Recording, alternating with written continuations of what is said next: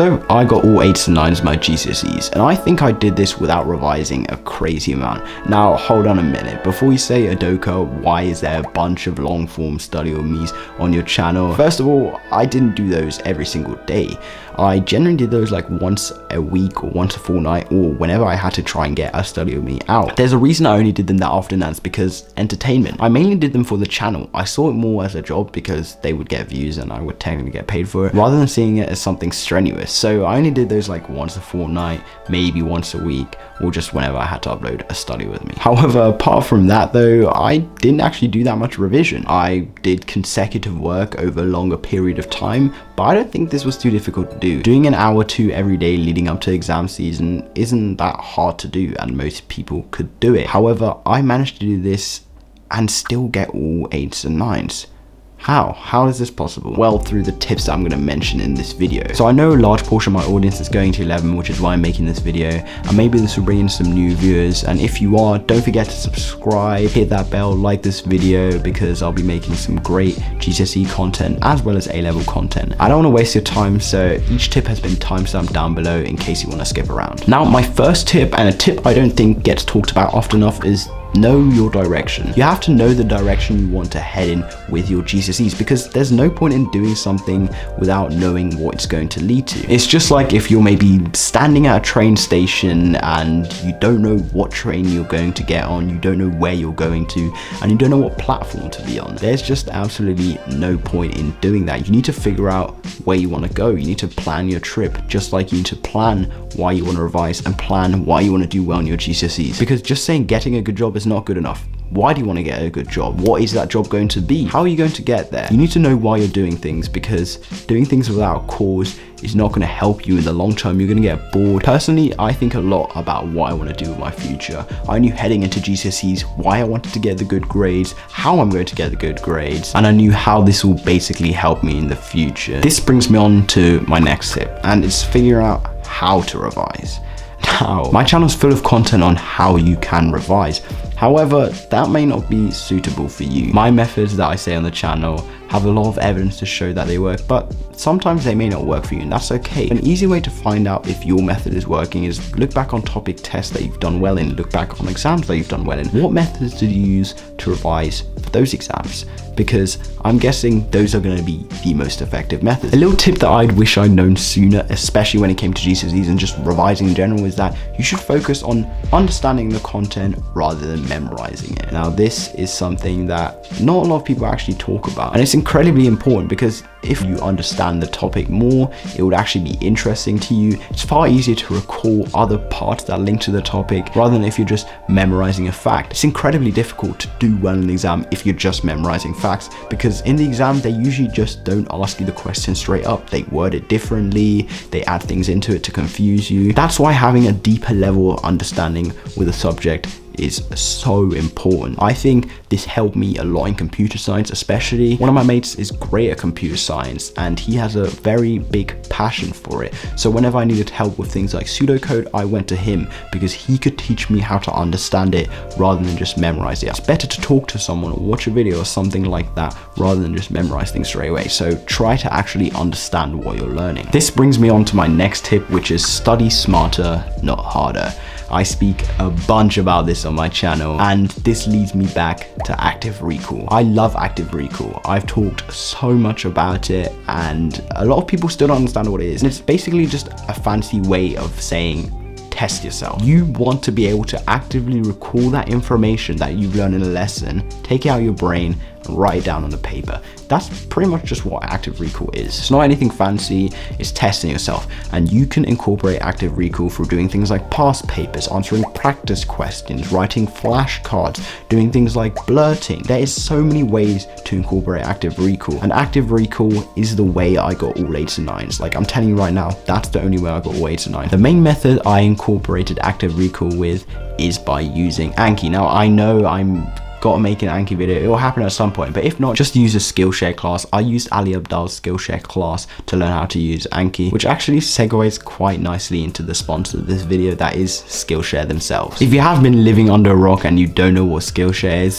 is the best way to learn anything online. Skillshare has a wide range of classes, from things like photography to video editing to photo editing. Now, I learned how to video edit in Final Cut Pro using Ali Abdal's class, and now I have over 43,000 subscribers on YouTube. So you tell me if it works. There's also classes on things like productivity by Thomas Frank, which I love. MKBHD even has a class on Skillshare. There is so much you can learn using Skillshare. I want to make a Skillshare class in the future as well, all about how I did well in my GCSEs. Skillshare is just such an amazing platform. Rather than paying for one single course on photography, a single course on video editing, a single course on doing well in school, you have it all bundled into one platform. The best part about it is that you can get a free premium trial using my link in the description. So if you want to learn how to use Anki, if you want to learn how to edit like me in Final Cut Pro, or if you just want to learn how to cook a better steak, check out the link in my description for a free premium trial with Skillshare. With an annual subscription, it's less than Netflix and it's arguably more useful. So thank you so much to Skillshare for sponsoring this week's video. Let's get back to the video. Now, getting back to studying smarter, not harder. During exams, I wasn't even revising a crazy amount. I mean, before exams, just continue throughout year 11, I was revising about 2 to 5 hours daily. 5 hours would be like during exams, like peak season. But usually 2 hours, 3 hours would be pretty much good enough to do well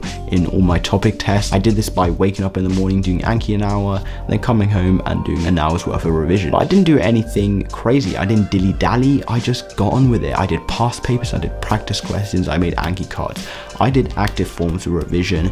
These are the revision methods that helped me the most. If you're just spending an hour passively doing revision, then you're probably not going to do well in your exam, no matter how long you do. So with active recall, you can actually save yourself time and do better than if you were spending more time doing passive forms of revision. You may be saying, oh, what if I don't know the topic? Well, then don't do a practice question. Learn the topic first. Use videos, use booklets, use your teachers. There's so many resources available online and through your teachers. It's actually ridiculous how easy it is to get good grades. The next tip is discuss the things with the people around you. So a simple thing to do is when you get home, talk to your parents about what you learned that day. Talk to your brother about what you learned that day. Talk to anyone about, talk to your teddy about what you learned that day. Just talk to someone about what you learned that day. It's better if it's an actual person because they can ask questions. But I did this during my exam season. I would always go home and talk to my mom about biology because she loves learning about that kind of stuff. So whenever I came home learning about something new in biology, I would talk to my mom about it. And by doing this, it was incredible. It meant that she asked questions and it made me think deep about the topic. She learned something, and it also meant that I'm actively recalling the information from school that day, and I'm actually doing revision while kind of having fun and interacting with my mom. Now, the next tip is, when should you start revising? This is a question that is constantly being asked, and it matters on how your school do things. So in my school, we did mocks in November. So I pretty much started revising since the beginning of year 11 because I had to do my exams in November and I had to make sure I understood all the content. So figure out when your exams are and work from there. I like to allocate about 2 to 3 months before an exam to revise properly for it. So figure that out and then you can figure out when to start revising. But a good recommendation would just be start in year 11. Like, you don't need to revise a crazy amount in year 10, if at all. Just revise for your topic test. But year 11 is when it starts to get a little bit more serious. Try just do a little bit every day, because the earlier you start, the easier it will be later on. For example, if from the beginning of term you're already doing like an hour or 2 every single day, come exam season, it'll be really easy to just keep on doing that consistently. It is said to take about 27 days to form a habit. So if you can just keep revising consistently, just an hour and a bit every day, that adds up and that will pay dividends in the future. My 6th tip is use your teachers. Your teachers are there to help you. Personally, I struggled with this a lot. I thought I could do everything on my own, which is a bad mindset to have. You need to use your teachers. There's a reason they're there. They know the information, they're qualified to be there, and they have a very deep understanding of the topic. So actually go and talk to your teachers. There's things like after school clubs. We had things like Teams meetings. They were helpful because you can talk to someone, you can ask specific questions. There's only so much a video can teach you. You may have questions of your own, and that's why having your teachers is great. This is especially important, I know, when it comes to A-level. So so I'm definitely going to be talking to my teachers a lot. It may be nagging them, but you know, you're trying to do well in your exams. Again, on a similar note is that always be asking questions in lessons. I definitely wish I did this more. I thought I could do it independently by just reading a textbook, watching lessons. No, you can't. Use your teachers, please. It's not very difficult. Now, my final tip for today is structure your revision appropriately. This is something that's hard for me to tell you how to do specifically. Everyone struggles with some subjects more than they do with others, so it's hard. But I think a good place to start with this is to prioritize the subjects that you're worst at and that you want to do well at. For example, I was quite good at sciences, so I didn't do as much science revision as I did compared to something like computer science. So I dedicated more time to certain subjects when revising. You can do this by listing out the priorities and then figure out from there. To figure out what to revise and when to revise, use a retrospective revision time tip. Now I have a video about that on my channel. It's kind of old, however, it's still very valid. Just a quick rundown of it is basically you write all the topics that you have for a subject in one column, then you write the date you do the topic, and then from there you can work out when to do another topic or the same topic again, because you can see maybe I only did that topic like 2 weeks ago, but I need to get a better understanding of it, so I do it again. You write the date you did it,